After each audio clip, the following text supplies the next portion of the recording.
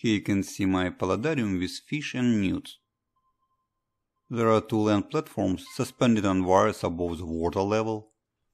I use the land platform to grow mosses and land plants with roots in water. Land plants help to keep water clean. Also, the land part is populated with springtails, snails and isopods. All those creatures serve as food for my fish and newts.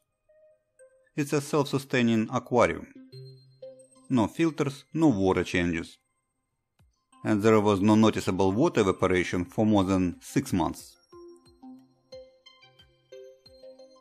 After releasing my newts, I removed the land part in the fall 2023. Now I have space for new projects.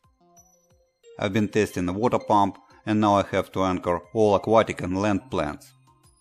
I bought suction cups with ties from Amazon, link in the description.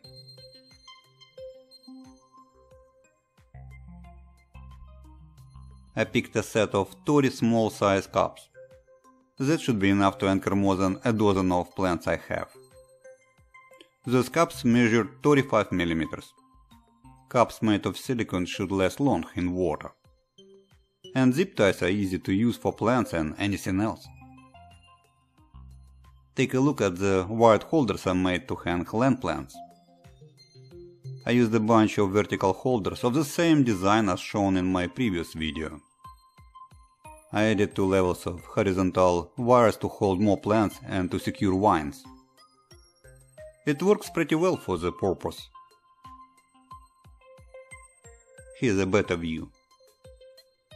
I will show more details about this setup in a future video. Now let's use suction cups with ties for anchoring the land plants first. Put a zip tie through a hole in the suction cup. Loop the zip tie and secure the ends. Put a plant inside of the zip tie loop. Tighten up the loop to hold the plant a bit loosely. This small painter's palette plant will grow many more leaves I would put inside of the loop in future. Push the suction cup against a glass wall inside of the aquarium at a desirable spot. It's easy to move the suction cup to another place. I want this plant in the corner with roots in water and most leaves above the water level. I'm going to use 2 suction cups for holding an ivy plant. 1 suction cup to hold the growing top of the ivy. Adjust the tie loop after placing it where you want on the stem. I hang it outside for now. The second suction cup goes closer to the roots of the plant. It's a very simple and quick installation. Use scissors to trim off the loose ends of the zip ties. And now we can move the plant inside of the aquarium. Only roots of this ivy stay in water. Keep all leaves above the water level. Neat?